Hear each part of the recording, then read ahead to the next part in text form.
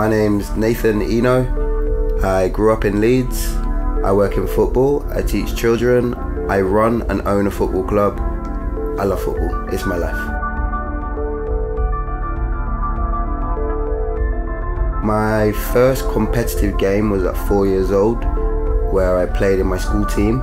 Was quickly picked up by a local club, and then from there went on to playing with Yorkshire Amateurs and with Leeds United and Farsley Celtic, and then down in London with Hayes and Yeading. Yeah, I was playing football every day.